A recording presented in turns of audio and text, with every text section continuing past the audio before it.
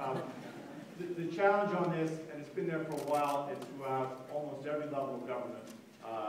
But the big challenge has been we haven't sharpened our pencils and really focused on how we can cut costs and yet still maintain services and expand them. Now, there are certain places we're going to have real trouble, such as transportation. There's no question, right? The new vehicles, the new cars and trucks that are going to come out in the next 2 or 3 years are going to be so much more fuel efficient.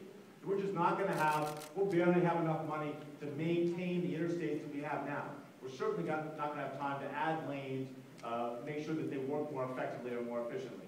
Within the state, when I came in 4 years ago, we had $1 billion deficit, right? Everybody was screaming we're going to have to raise the tax here, just for general operating funds. But this is an age of technology, right? And I'm not sure we've exhausted everything to find ways to cut costs. We went to work, and that year we didn't come and ask to raise money or raise the reserve funds. We made the difficult cuts, the difficult decisions, so we balanced that budget in a bipartisan fashion. We had Republicans and Democrats working together without coming anywhere near or passing taxes.